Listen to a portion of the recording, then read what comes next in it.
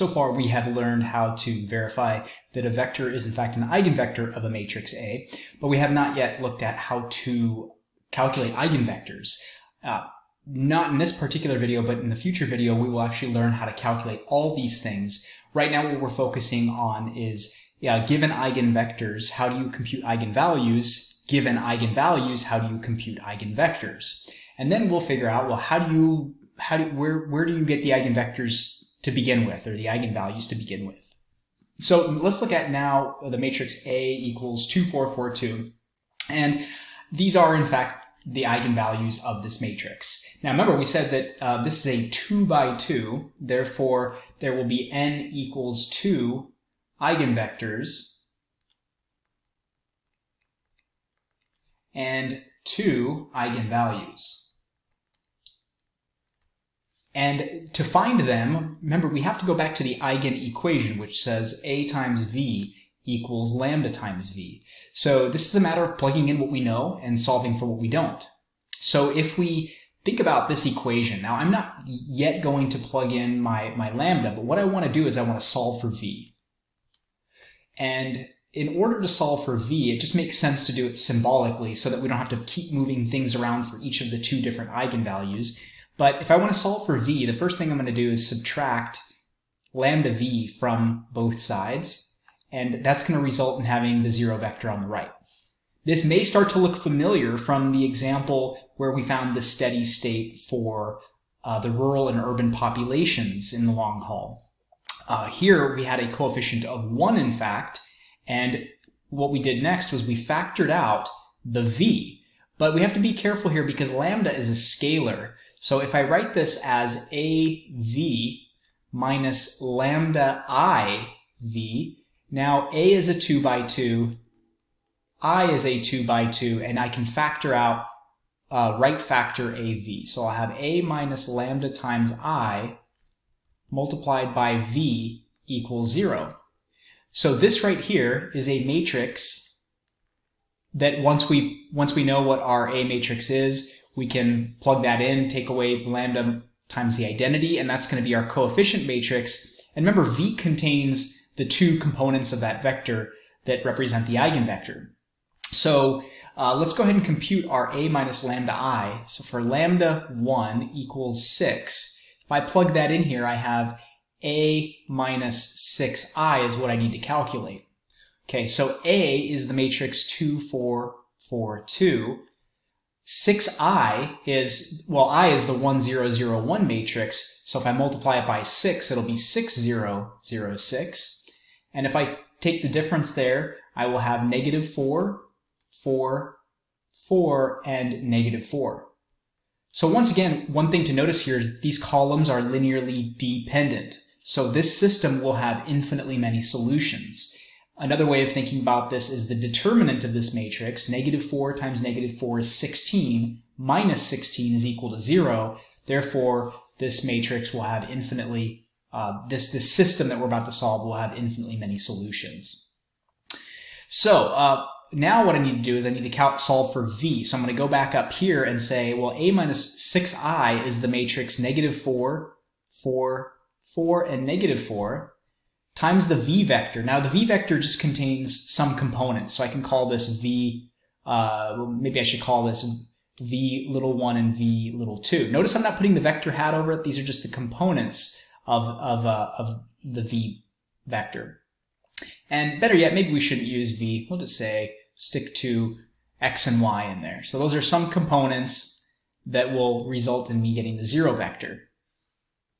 So to do that, I'm now going to create my augmented matrix, negative 4, 4, 4, negative 4, and then augmented by 0, 0, and now I'm going to perform reduced row echelon form. So recall that these are the coefficients of X and Y, and here are my constants.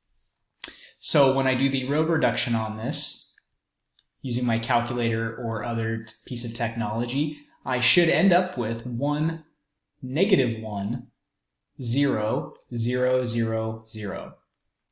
So I have to now interpret what that means, and what I can infer from this is that the first equation says that x minus y has to equal 0, And the second equation says that 0 equals 0. So to work with this now, to see that there are infinitely many solutions, we see that this equation, in order to determine x, depends on the value of y. And since there's no equation that tells us what number y has to be, we can say y is a free variable.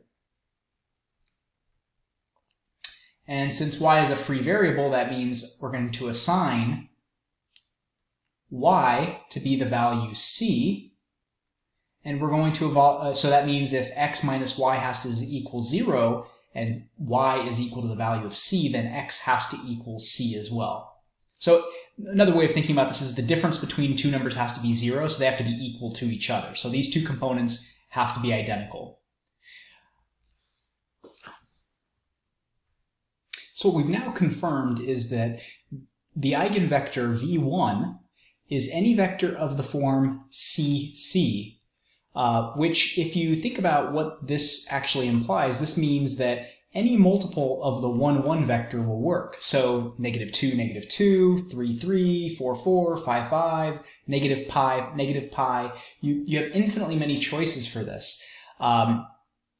Typically, and this goes with the lambda 1 equal to 6. So I'm gonna go ahead and erase this for now. I just wanted you to be able to see that any multiple of the 1, 1 vector will work.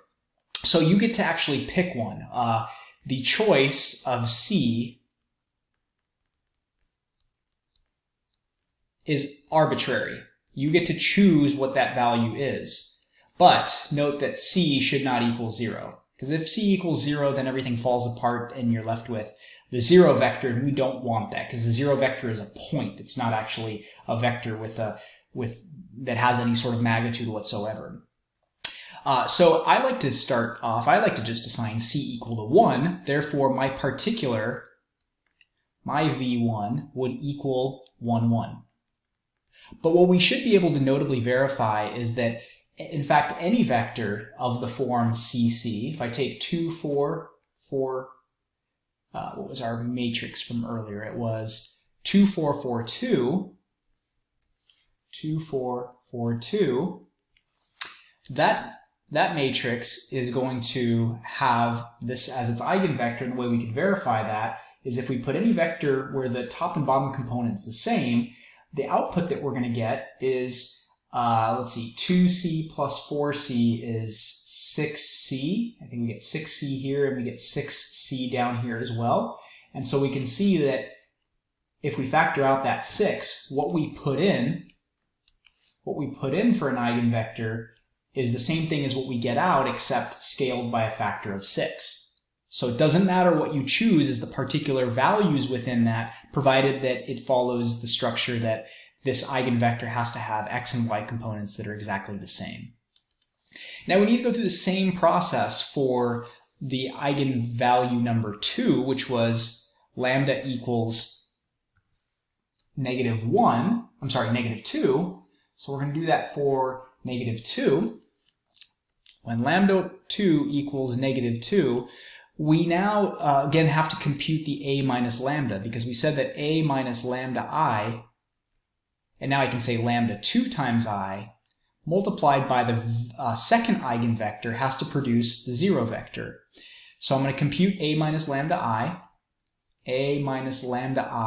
So my A matrix is 2, 4, 4, 2.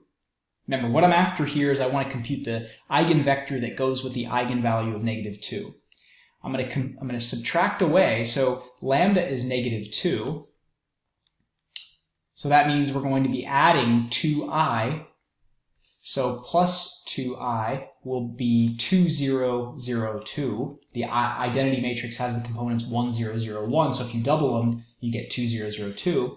And when we add those together, we get 4, 4, 4, 4. Once again, notice that these columns are linearly dependent. The determinant is 0, so we're going to have infinitely many solutions. And we're going to find out eventually that the way we compute eigenvalues forces the columns of the A minus lambda I matrix to be linearly dependent, and therefore we'll have infinitely many solutions. So A minus lambda I we have as 4, 4, 4, 4. And now what we need to do is we need to compute the components of V2. And to do that, once again, we'll see that this is just some x and some y equals 0, 0. And so we form our Gaussian matrix 4, 4, 4, 4, 0, 0.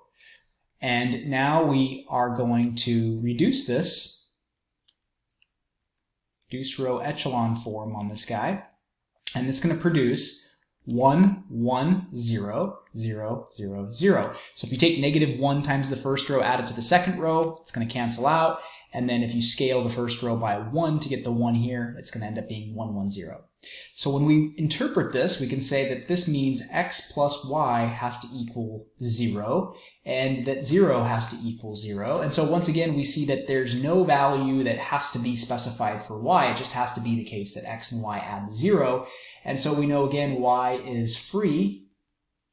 And this equation right here, remember, this tells me that x has to equal the negative of y. So if y is going to be equal to c, my final eigenvector is going to be have the form c, and then if y is equal to c, then x is equal to the negative of that. And so any multiple of negative 1, 1 will work. Once again, we could verify that if you take the 4, 4, 4, 4 matrix and multiply it by negative c, c, what you're going to get out is a multiple of that matrix. In fact, let's try to squeeze it in here. We'll say 4, 4, 4, 4 times negative c, c, and what you're going to get as an output is negative c plus 4c, negative 4c plus 4c, excuse me. And actually what I failed to do here is I'm taking the wrong matrix here. So I should have done A times V. So A was 2, 4, 4, 2. So this is kind of just our check. We found the right eigenvector. Times what we're claiming now is anything of the form where the x and the y components are negatives of each other should equal, well, let's see, that will give me negative 2c plus 4c is 2c, and negative 4c plus 2c is negative 2c. And so we see that what comes out when I insert a vector of that form is negative 2 times negative c and positive c. So I see that that is in fact an eigenvector. Once again, I input negative cc, I got out a scalar multiple of that vector. So any choice of c is fine, again, other than 0. So let c equal 1 be my choice, and therefore v2 is going to be the vector negative 1, 1, with the corresponding eigen, or we could actually even say, I'm going to choose negative 1 for c. No, why not? That's just for fun. Any vector of the form, just to demonstrate this. So negative 1, 1, these are in fact negatives of each other, and that's fine. It doesn't mean that this top component has to be the negative 1. It just means they have to be negatives of each other. So for lambda 2 equals negative 2, this is the eigenvector. So that's pretty much it for computing them. It requires a little bit more work than getting the eigenvalues. Next time we'll talk about how you actually get the eigenvalues in the first place, and then we'll put it all together. So we kind of mentioned that the geometric meaning of the eigenvalues and eigenvectors is that, first of all, we started with this Eigen equation AV equals lambda V, and from that algebraic structure we can infer that any eigenvector of matrix A, that when transformed by it via multiplication, so if you take A times an eigenvector, results in the new vector, which is going to be lambda V, being a stretch or compression of V. So if you input V into this transformation, what you get out is a scalar multiple of that vector. So if we plugged in, so geometrically, the 1, negative 1 vector, that was actually what we called V2. But we don't really need to concern ourselves too much with that. The subscript is pretty arbitrary. It doesn't really matter which eigenvalue you call lambda 1, which you call lambda 2, as long as they go with the correct eigenvector. So here's my input vector. That's the 1, negative 1 vector, and when I multiply it by a, I get the vector negative 2, 2. And so you can see it's not really a stretch or a compression. It's a stretch, but in the opposite direction. For lambda 2 equals 6, that means if I put in 1, 1, what's going to come out is the vector 6, 6. Again, no rotation, just a stretch of that vector. Now, if I insert some other arbitrary vector like 2, 1, and I multiply a times 2, 1, I actually get the vector 8, 10, which you can see